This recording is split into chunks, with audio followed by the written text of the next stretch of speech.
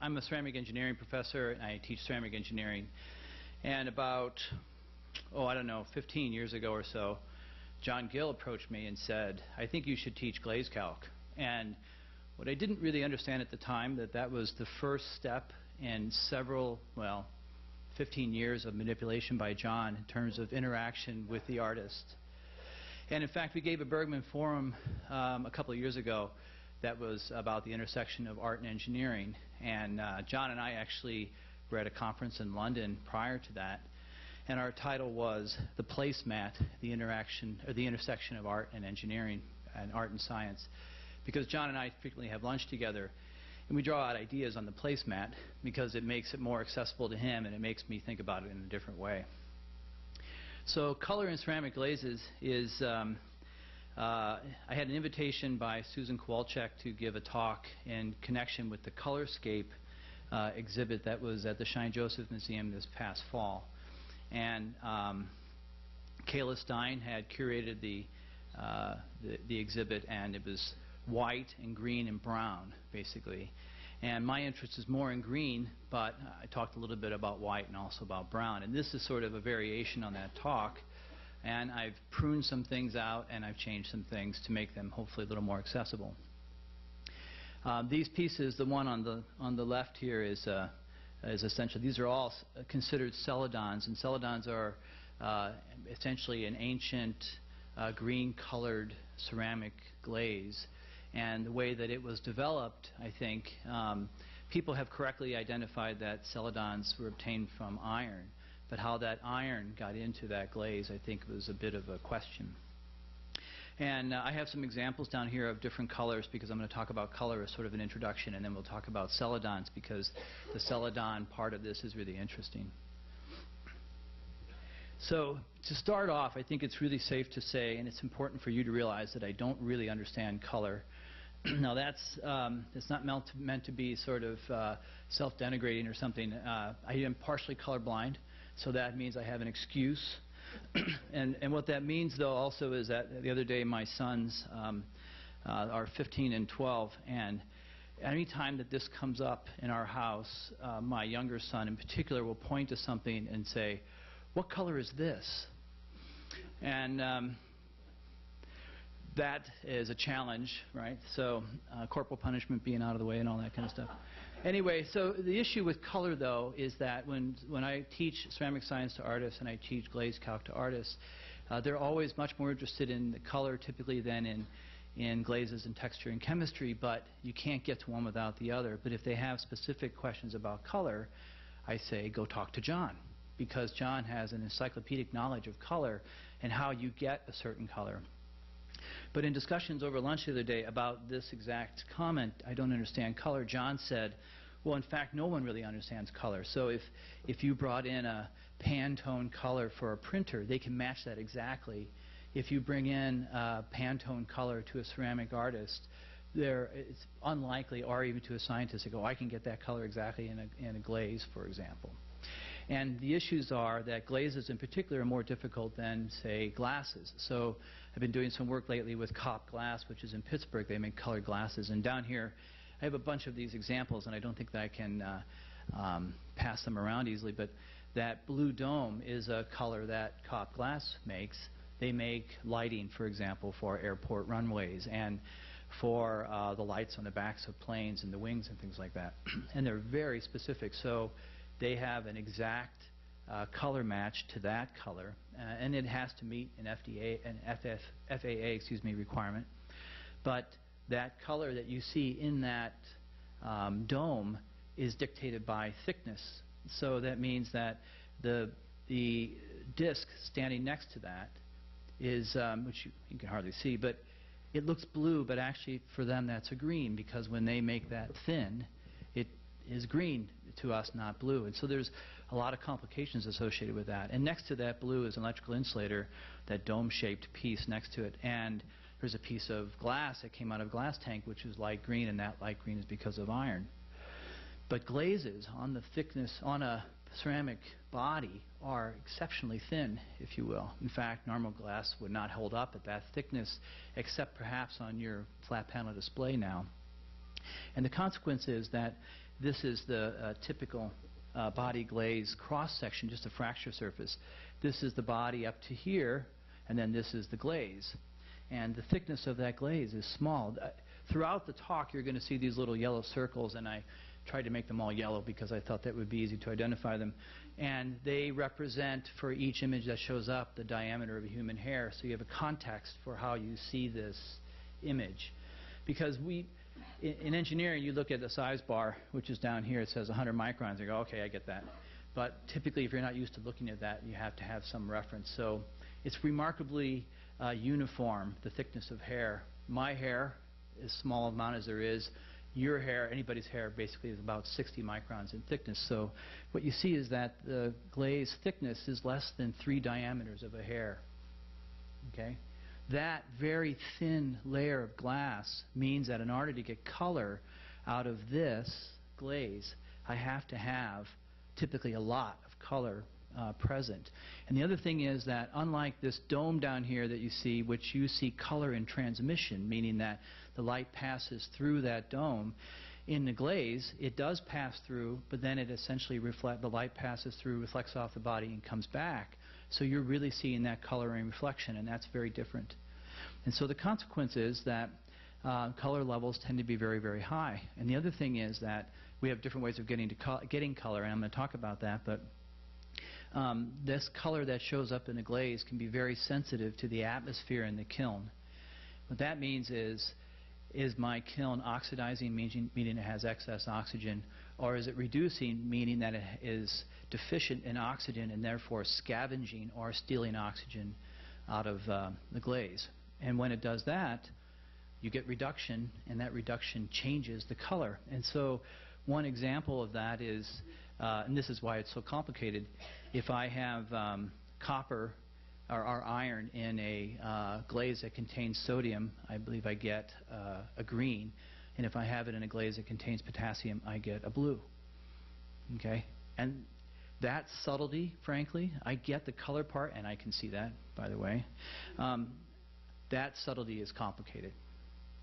Okay, so to sort of set the stage and to give myself an out in case there's any really difficult questions, there are 15 mechanisms for color in glass. And if you're really interested in this, there's a great book by a guy named Nassau. It's called The Physics and Chemistry of Color.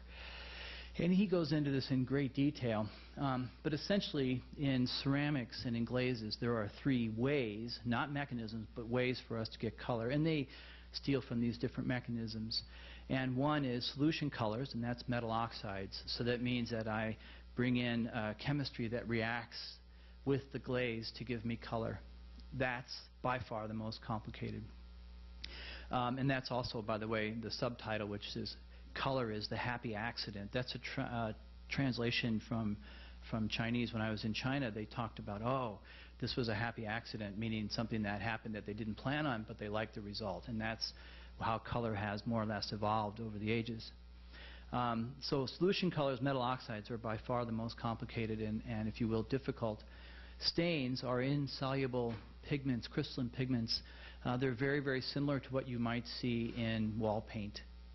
Right? So if you bring in a color that you like to, say, the hardware store, they can mix up a paint for you because they're using, at that point, colors that are not going to change really outside of that drying process. And then we have inclusion pigments, which are pigments that were invented about 20 years ago that eliminate all of the interactions with the glaze and make it really simple.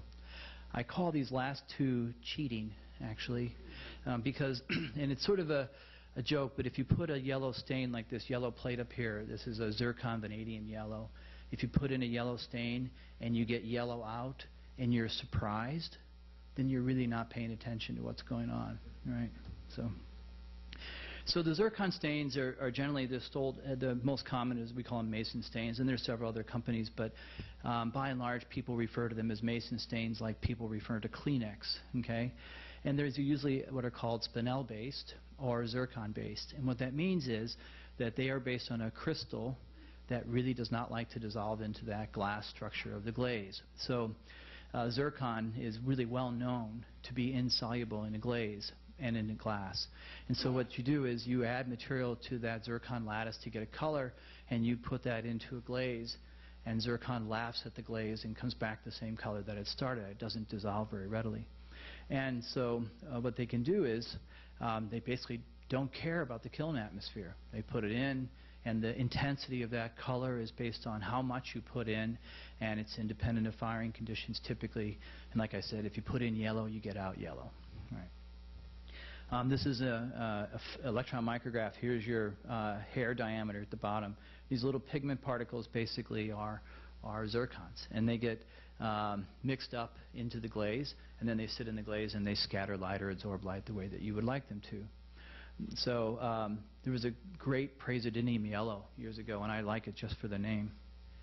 And then we get into inclusion pigments, so I've jumped right out of zircons because, frankly, I don't find them very interesting. And inclusion pigments came about 20 years ago, and they allow us to get bright reds and oranges now and things like that. And down here I have two oranges, and I really encourage you to come up and look at them. The one on the top, the bowl, that orange was obtained not by an inclusion pigment because that bowl was made in the 1940s. That bowl uses uranium to get that orange. And it's this really great pumpkin orange. Of course, there are some issues with that, you understand. But the one underneath is an inclusion pigment, and the quality is just not nearly as nice. Cadmium, for example, is important for reds in particular, and the cadmium particles are embedded basically in a zircon matrix so that when you put it into the glaze, the cadmium sticks around, the zircon doesn't dissolve, and you end up with that pigment particle. But it's different, and it's different in the way that they create that. So they encapsulate these cadmium particles in this zircon shell, if you will. And the consequence of that is that those inclusion pigments are remarkably expensive. But our desire to get color and to get that bright red overrides our economic considerations. Okay, this is an example. There's little shards down here that came off of a Homer Laughlin plate. They do Fiesta ware, and my students worked there one summer, and they brought back this plate that had this fascinating failure. And so I took a chunk and looked at it in cross-section. This is the glaze here, so this is the body, and these white spots that you see are actually the pigment. And if you look at it at high magnification now, this is a hair diameter, and you can see this little particle. And the little things that light up in here are actually the cadmium grains. So, you know, again, I mean, this is 8 to 10% pigment, cadmium encased in zircon. You put in red, you get out red. We can't really do this without talking about white. And we were walking through art and design one day, and Freddie Fredrickson, I overheard him say, it's like artists discussing brown, and it's the same thing with white. I mean, if you can look at, I have zirconia buttons, zirconia buttons on my shirt, and they're absolutely white. It's really hard to find ceramic buttons anymore. And I have some white examples down here, and there are different levels of white. And what we see typically is that most of that whiteness is due to scattering, and so we have opacifiers that we put in order to make that surface whiter. And these three opacifiers, zircon, titanium, tin oxide. Titanium and tin were used before World War II, and then tin became a strategic material, and tin was no longer available as an opacifier, so zircon came in, and people like zircon better because it gives a blue white, whereas tin is more of a gray white, I think, and titanium is more of a yellow white. Here we are, we're discussing white. Right? And in clays, we have domestic clays in the United States and clays that are imported. Almost all the domestic clays in the United States have impurities in them, and everyone immediately keys on iron as the problem, but it's not iron, actually. It's actually titania. So what you find is that the level of titania as an impurity in these clays scales with the level of whiteness. Lower titania means better white. And it is iron, but it's not iron as it's measured. It's iron that substitutes in that titania lattice. So when you look at the raw material chemistry, and people who do traditional ceramics look at it and go, that's not going to be white, that's going to be off-white. So there's a mug down here it's clearly not white, but we would call it white, and it's a domestic clay, Buffalo China actually, from years ago. And next to that is a bowl from Sri Lanka that had a very clean, low titania clay.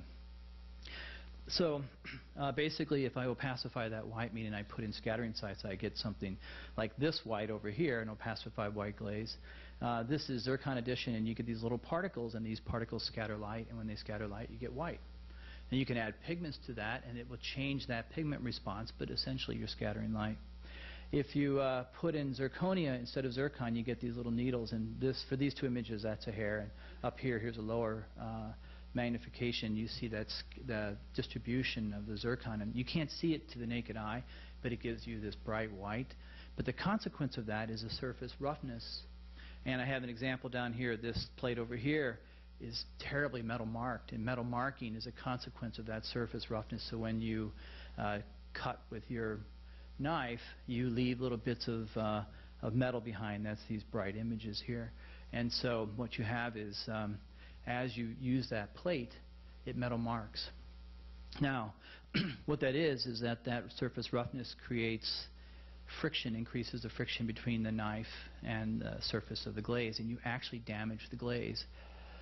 So we had a project on reducing metal marking years ago, and I was talking to this old gentleman from Spain, and he said, "Oh, well, I have a solution. You should lower the seat." And I said, "What do you mean you should lower the seat?" And he says, "People can get less leverage on the knife then." And then the other part of that is a friend of mine worked in a company in Ohio making dinnerware, and he said, "I have 2 plates, the same production run, going to 2 different restaurants. One metal marks, one doesn't. You know, what's going on, or what do you think?" And I asked him if where it metal marks, is it a healthier restaurant, you know, salads, things like that, versus a greasy spoon, you know, meat and potatoes? I don't know. He said, "I'll check." He said, water dramatically increases that coefficient of friction and increases the tendency of plates to metal mark and damage. So it's up to you at this point. Other whites. This is down here. This cup. Rob Sutherland took a glaze that we developed in our labs years ago. It's a glaze that crawls intentionally, and while we developed that glaze, Rob made it famous. And he did a bunch of pieces, and this is this really great white, but also the way the glaze texture behaves. This down here, the hands, we call them the hands. The Hull China makes glove forms, and they go to make latex gloves, actually. And the texture that's on the outside of the gloves is on the outside of the mold. When they take the glove off, they invert it, right? And then you would argue, in the absence of anything else, that this is white, but in fact, it's pretty far from white. And then this is one of my favorite vases. It's a Dingware glaze from the Song Dynasty. It's in the Percival David collection. So we have all these other whites, but I don't really want to talk much more about whites. I want to talk about Korean celadons, and I want to talk about celadons in general. So Korean celadons, I think they were the first culture to develop this green glaze, and it was in the Koryo period of Korea, which is around the 10th to 12th century, basically. And this is a Koryo period tea bowl. Actually, it's really a beautiful piece. It has a crack, and they inlaid the crack with bronze or something to repair that crack. So they valued the piece enough to repair it. This is a more modern vase, but the reason that I show you this is because if you look at this inlay region, you have 2 different types of inlays. You have a white inlay and you have a dark inlay. So the way the piece is made is it's typically a red body, meaning it contains iron. And then they'll carve on that body when it's green, and then they'll put in either a white slip to produce the white, or they'll put in iron oxide to produce the black lines. And then they clean all that up, and then they glaze it, and they fire it at one time. Okay? Now, the reason I'm showing you this is because the white patches here are really important, because what the white patches indicate is that that glaze did not contain iron when it was put on. The glaze is actually a clear glaze. You could say it's a white glaze, but that would be incorrect. It's actually a clear glaze. And so this clear glaze, when it's put on, it contains no iron. And so the green that develops here is entirely because of the interaction of that glaze with the body. And so where there is white, there's no interaction. There is a lot of interaction, but there's no iron. And where it's on the red body or on the iron-containing body, it actually dissolves iron and pulls it into the glaze and creates this green. So we have this 12th century bowl, and Chorwon Kim, I think was his name. I don't know how he got a hold of this bowl, but he brought it and he wanted to study his Korean celadons, and we were very interested. We said, sure. And he says, okay, I want to section this bowl to look at the glaze. And I'm like, no, I'm not going to cut up a 12th century bowl in order to do this analysis. So he says, oh, no, it's okay. The government of Korea says it's fine for me to do this. I said, I'm not. I absolutely refuse to do this. So we compromised. And what you can see is that in the middle of this bowl is a half-inch hole. We core drilled the center of the bowl so that we could get our samples out for analysis. Okay, so where this started was our original interest, and it comes from the work we've been doing in traditional ceramics and whitewares and porcelains, is that we wanted to determine the firing temperatures of Korean celadons. So in 2005, I was in Korea, and we're walking through the Chosun Museum, and one of my guides said, oh, we just got a project to determine firing temperature at my tachometer. As John said, my tachometer was on. I go, oh, we can do that. So what it is that we have done a lot of other work, and what we figured out is that the chemistry of the body, and the chemistry specifically of the glass in the body, is not random at all. It's very regular, and that chemistry scales remarkably linearly with temperature. So if we looked at the chemistry of the glass that forms in the body, we can back out the temperature to within 10 degrees, which is cool. Okay, so we started working with them, but then Cho-Wan brought this piece in. So we first, prior to funding, we took a look at this T-bowl from Koryo. And we were also at the same time doing other work to look at the way that glazes and bodies interact. And so from the T-bowl, we looked at the mineralogy and the chemistry of that body. We determined a firing temperature. And then we looked at the body-glaze interaction. And to give you a context for that, in modern firing, so everything up here, there's one piece that's actually ancient. Everything else is modern. In all of these other pieces, the body-glaze interaction is about the diameter of a hair. So that means I put a glaze on a body, and I fire it up. The glaze will dissolve about 60 microns of body. Okay? So that's good. So we took this Koryo bowl, and we sectioned it.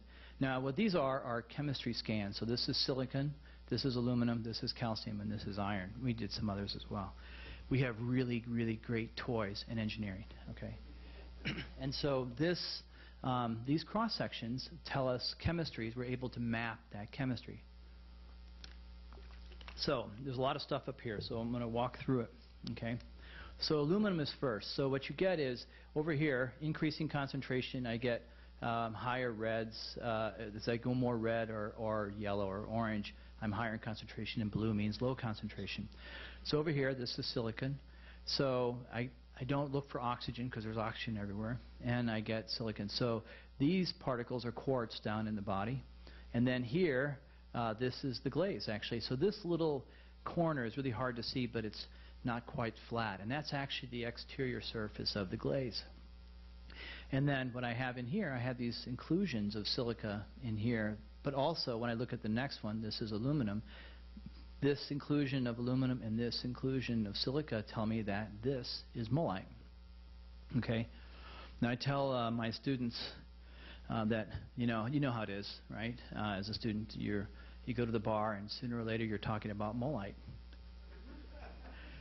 You'd be surprised. My record is like 30 seconds after walking in the bar, I'm talking about molite. But the issue here is that molite cannot form in the glaze. Okay? It's not possible. Molite forms in the body, but cannot form in the glaze because the chemistry of the glaze is such that molite will simply not form. So what that means is, in order for us to find molite in the glaze, that means that what they did when they made that body is they crushed up old body and incorporated it into new body. So they had body that was already fired that contained molite. They put it in new body, so they're recycling in the 12th century, and then they made the piece. So you have little pieces of molite in the body. What happens is that there's a couple other things here, but this is the body now down here, and this is the glaze. And so we know that because of calcium. So there's no calcium in the body. Calcium is only in the glaze. So the calcium starts up here, and then it slowly dissolves body and penetrates into the body. So this is the depth of penetration of calcium. This is actually the thickness of my glaze. So the way to find out where they started, so what you have is, you have a body, and you apply glaze to it, and then it gets fired.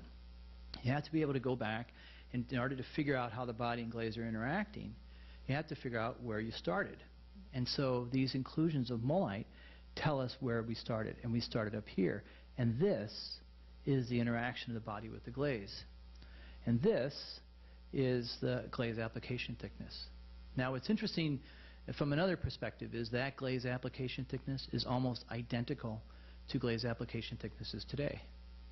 So the Koreans in the 12th century weren't applying really thick glazes. They were actually applying relatively thin glazes, much like we do. But we have a small problem, because this is roughly 200 microns of penetration depth. Here's the hair, right? There's a 100 micron size bar. This is 200 microns of penetration depth. I'm less than 3 diameters of a hair here. And normally I expect to see about this much penetration, and I'm seeing all of this. Something is not quite correct, right? So by comparison, okay, so grog serves as a marker, but as comparison, this would be my normal glaze thickness in a modern body, okay? So what that means is that these Korean celadons and the quality of these glazes is a function of several things, and one is how thick that glaze actually is on the piece. And the thicker glaze gives us different interaction of light, and so we like that. So the question, though, is our model says 60 micron penetration, and I've got 200 micron penetration. How do I rectify that? So what we found is, just sort of summary briefly, body glaze interactions are extensive, right? And that means that the other issue of this is that people typically will go in and they'll chip off a sample of the glaze, and if they have the facilities, which are rare, they'll analyze it, or they'll send it out to somebody else, and they'll analyze the chemistry of the glaze, and they'll come back and they go, oh, I have the chemistry of the glaze, I can come up with a batch.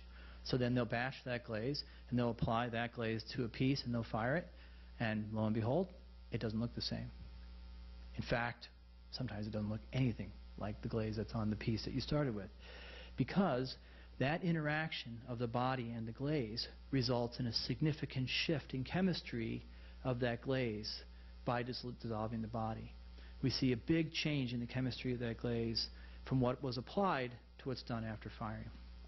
Okay, and this Coriol bowl gave me 200 micron penetration depth, and what that meant was that our current model was incorrect. We had never seen penetration depths of that thickness. So we started working with KICET. KICET is the Korean Institute of Ceramic Engineering and Technology. They're based in Seoul, and we started working with them on the analysis of ancient shards. But first, we had to correct our model. So I told you a little bit about WDS, wavelength dispersive spectroscopy. There's going to be a quiz after this, in case you were wondering.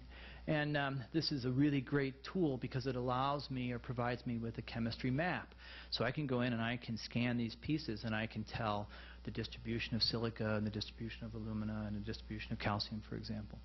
And then by comparing these maps, we can identify where the chemistries are located and how they shift. And when I mentioned before, there's no calcium in the body, so calcium is a really great thing to check for, because I can, it's unique and not in the body. I can scan for calcium and see where the calcium is, and that tells me a lot about how the body and glaze interact. But we have to have this original body glaze interface. So this is a calcium map for our commercial glaze, actually. What we have basically is Dave Finklenberg was a master's student of mine years ago, and we have we've done a lot of work on glazing. And he basically, this is a map for silicon, and these particles are quartz, and you see this region, there's these little, this line is drawn on here obviously, but these little inclusions are actually aluminum oxide. So this was a commercial body, contained alumina. The alumina doesn't dissolve into the glaze, served as our marker. Okay, so what we figured out is that this is the penetration of calcium into the glaze, and you can see that it's not that far off from our average 60 microns. Okay, you can also see in this image there's no calcium in the body, there's only calcium in the glaze, and you can see exactly how far that penetrated. So we wanted to figure out if there was something else going on. So Tom Rain was a bachelor's thesis student of mine, and we did a bunch of experiments, and we used zircon as a marker. Now, you can put zircon in the glaze, like an opacifier, or you can put zircon in the body. And we thought it would be better to put zircon in the body. So here's a map of zircon. So this is essentially a body glaze. So this is the body, and this is the glaze. And what you see here is you see all the little spots. That's zircon. These open spaces are where we have probably quartz grains or mullite or something, and then no zircon in the glaze. And then if I look at a map of calcium, I have my original body glaze interface. These are the same scan, and I can see how far calcium has penetrated into the body. So what Tom did was that he basically, a whole bunch of stuff I don't need, he looked at a whole series of samples fired for different times. And we did it on a log scale. So this is 1 hour. So he did 1, 2, 4, 8, 16, 32, 64 hours in the kiln. 1300 degrees C. So we plotted. He looked at his penetration depth as a function of time. And what you see is we have log of penetration depth. And what that means is this is 10 microns, there's 100 microns, there's 1,000 microns, or 1 millimeter. And then this is my time, 1 hour, 10 hours, 100 hours. 1 week sits out here. So that's 1 week at temperature. So I would take it up to temperature, go on vacation, come back, take my sample out. Right? So what Tom found was that this relationship, there's a lot of data points indicating that it's a log-log relationship. So from that, I can figure out how long would I have to hold a sample to get 200 microns of penetration depth. This is my 200 micron line. I have to hold that sample almost 100 hours to get 200 micron penetration depth. So, time temperature results. We looked at, these are sort of this is the punchline, and I'll tell you how we got there in a moment. This 12th century bowl was at 1180 degrees C for 4 days at temperature. So typical firings today are at temperature for 3 hours if you're talking about porcelains or dinnerware, sanitary ware, whatever. If you're talking about tile, that time is about 6 to 10 minutes. They're very, very fast cycles. But modern firings, typically for largeware, dinnerware, electrical insulators, or whatever, is about 3 hours. So in Korea in the 12th century, wood-fired kilns, okay, similar to the wood-fired kiln in art and design, pieces go in and they continue to fire for 4 days, get it up to temperature, and continue to feed in wood basically for 4 days. Two of other samples, Gunjin, 3 days at 1210, and then Gimjae is 4 days at 1050. I think this event here in Gimjae was disappointing. And then disappointing because at 1050 is not hot enough. So it indicates that while we could see that they were at that temperature for a long period of time, they weren't at enough temperature, and the consequence is this piece is underfired. Okay, and that actually indicates sort of the problem that we're faced with. One of the problems is if I want to look at ancient shards, this can be really tricky because outside of the Korean government graciously giving us really perfect museum pieces to cut up into little pieces, right, we have a bit of a problem. And that problem is you can go to a kiln site. And I was in a famous kiln site in Korea, and I couldn't tell you where it was, but Hyojin probably can. And the discussion in the museum was all in Korean. And my Korean, I can order beer in Korea, and that's the extent of my knowledge of Korean. But basically, you know, this wasn't working. But then I thought about it. You know, we're on a kiln site, so I went out to the parking lot that had been bulldozed, and I went to the edge of the parking lot, and there's porcelain, you know, whiteware shards all over the place. So I collected a bunch to bring back to take a look at. But you need to recognize that things that end up in the landfill at the kiln site are things that are inferior in some fashion. Now, if you're lucky, they're inferior because there was a defect. If you're unlucky, they're inferior because they were underfired or overfired, you see. So if we're trying to map firing behavior, it's a bit tricky to pull shards. And only perfect ware, right, can go on to the emperor. So if you have imperfect ware, you can't take it home and use it, okay, because that was actually a capital offense. So it would be sort of an issue, right, to have imperial china on your table, okay. So the problem is that we really don't know. So what we do know is that since there are shards at the kiln site, they were discarded for one reason or another, but they give us an idea, and we can start to look at that overall process. Okay. Oh, and the way they destroy them is they just break them, right? And that eliminates the potential for someone to take them home, and and it ends up in the landfill. So the shard from Gamjae, I'm not sure how to pronounce that, but when we look at it, we see penetration depth of about 100 microns. And this sample, so here's my aluminum. There's a crack here, obviously, but you can see this was the glaze and this is the body. There's my molite showing up at that interface. And here's my penetration depth, about 100 microns. In another case, my average penetration depth is about 170 microns. And you can again see these inclusions in there and the glaze up above.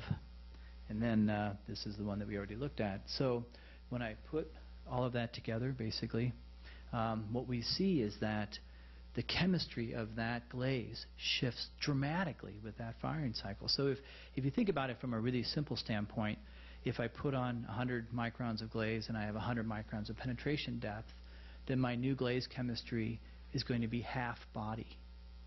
Right? So that means if I start here with the glaze as formulated, and here's my body, and I do a simple rule of mixtures, my final glaze ends up here. Right? So there's and this map, by the way, this is silica up here, and if I go down, I have aluminum over here, and I have my flux. So this is a phase diagram, and we can talk about that later if you'd like. Let me go back to that for a second. So recognize that if I started here, and if I chip this glaze off the body, and then I measure its chemistry and I create a new glaze, I'm going to end up over here. Not the same chemistry at all. Okay, so what we did then to try to map these samples is we fired at different temperatures for long periods of time. So we're getting smarter at this, but basically 1200, 1250, and 1300, and they were fired. This is 1 hour down here, so this is 2 hours, 4 hours, and this is somewhere around 12, I think. This is not 4, it's about 6. So what we see is as I increase my firing time, I actually am changing the glass chemistry in the body. So what that means is if I take the body and analyze it, my assumption was 3 hours, which turns out to be incorrect. And what I can do then is now I can correct that.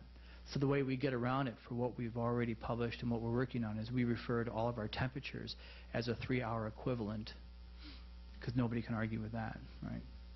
But notice the slopes of these. We can use this to determine then, we can iterate to determine how long they were at temperature when we combine that with the glaze penetration depth. So what I have here is this is 1200, this is 1250, and this is 1300.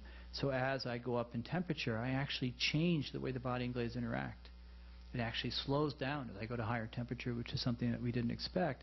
But by putting these two pieces of information together, I can tell you not just what temperature they were at, but how long they were there. So what I have is, these are my silica levels in the glass. This is my glaze penetration depth, and I come back and can tell you that this body was fired at 100 hours at 1180. This shard was for 70 hours, so that's roughly 3 days, right? So in the first case, we would argue for 4 days at 1180. The second case is 3 days at 1210.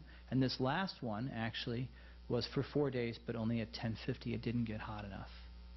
And when we looked at the shard, that was consistent with the shard. The shard was punky. And what that meant was that the shard basically wasn't very strong and tended to crumble. And that's consistent that this, even though it was at temperature for a long time, it wasn't at high enough temperature. So we know that our target temperature, these are not that far apart. Only 30 degrees C is a pretty small interval. Okay? And these temperatures can easily be obtained using wood. So that's the other question you might ask. Okay. So basically, this is the argument for the original glaze as applied. So based on the chemistry of the glaze that we measured and the interaction with the body, we can back out what the original chemistry of that glaze was as it was applied to the body. Now, so what happens, or what would happen, is if I took that chemistry, made up a glaze, then applied it to a modern body and fired it, but only fired it for 3 hours, I would not get the same body-glaze interaction. And I would end up also with a different glaze, even though I formulated my glaze properly. So that means I have to actually take into account modern firing cycles and temperatures, how much the body and the glaze interact, what my glaze chemistry needs to be on the final piece, then I can back out what the glaze would start as. So my final glaze chemistry, if I batched this glaze, would end up here. If I can correct that, then, and if I do this chemistry for modern firing, my modern chemistry would have to be down here.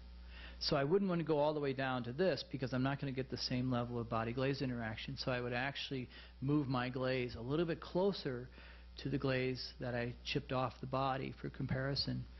Okay? And then I would be able to fire, and I should get an identical glaze. So the question that we were trying to answer was, why are celadons green? And why celadons are green is because the glaze is dissolving the body. And what is dissolving out of the body is iron. So my first trip to Korea, Hyojin, who's sitting back here, he said, oh, true celadons are on a red or a brown body. That if you have a celadon that's on a white body, that's not a true celadon. And so what people do is they add iron into that glaze to get that celadon green. But what happens in these glazes is that the body is actually dissolving. And with that dissolution, you're pulling iron into the glaze. What's interesting, though, is when that happens, the iron is changing. It's changing from a +3 oxidation state, which is Fe2O3, to a 2+ oxidation state, which is FeO. You get green from FeO. You get brown from Fe2O3 or 3+ iron. So this Korean celadon bowl, actually, and the result is the kiln atmosphere is reducing, I get green. If it's oxidizing, I get brown. So the differences in color are sensitive then to the firing conditions. But the color itself comes because the body and the glaze interact. And the longer I fire, what I would find is that the difference in the color, I would get a deeper green with a longer firing because I'll dissolve more iron into that glaze. Now I can add iron, but I have to add iron in a way that's going to be accessible. So I can add iron to the glaze in order to get that color also. So comparison with mounting ceramics, I'm going to skip this. Okay. So what we have basically is we've mapped out what the new body formulation or glaze formulation would need to be on this to fire at a modern equivalent of about 1250, which is cone 6 basically. So if you look at the comparison, my feldspar levels are roughly the same, but I have a lot more clay in the modern body, the modern glaze, because I'm dissolving a lot of aluminum and silicon from the body into that glaze. And if I'm not going to do that step, I have to artificially increase the alumina content in the glaze. My whiting is calcium, and I have more whiting in the Korean celadon, but I can get away with less here because I'm not going to be pulling any out, but it works out. And then the flint, I have to have a lot more silica in that glaze to get a similar texture. Now the thing we haven't done is to duplicate this, and then it occurred to me that there is another way. We need a very thick glaze to duplicate the Korean celadon. So they are roughly 3 times thicker than what we would do in a modern ceramic. And the way we get around that is that what I think we're going to try to do is incorporate some mullite as scattering sites in a first layer of glaze, and then apply a second layer of glaze on top of that and fire it all at one time. So we end up with a very thick application and a thick glaze, but with scattering sites to mimic. So I think my timing's good. It's 1 minute to 1. Whew. Yeah. So the thing is that the way the body and the glaze interact significantly alters the chemistry of that glaze. So when you chip the glaze off a body and you look at it to figure out what the chemistry will be, you're going to miss because you're going to ignore the way that body and glaze interacts. And if we can compensate for the body-glaze interactions, we're going to come up with a different glaze batch, and that glaze batch will allow us to then reproduce that glaze reliably. And knowing this, how much the body and glaze interacts, is a critical step to being able to duplicate ancient glazes. So for acknowledgments, I would like to acknowledge the Korean Institute of Ceramic Engineering and Technology for funding. And Umsoo Kim was a PhD student of mine from 2005 who now works there. Hyojin Lee, he's sitting back here. He's unbelievably good. Jerry did a lot of electron microscopy, and then I have Dave and Tom's thesis and Choron Kim. So I'm happy to answer any questions. You're welcome to come up and take a look at these samples that are here.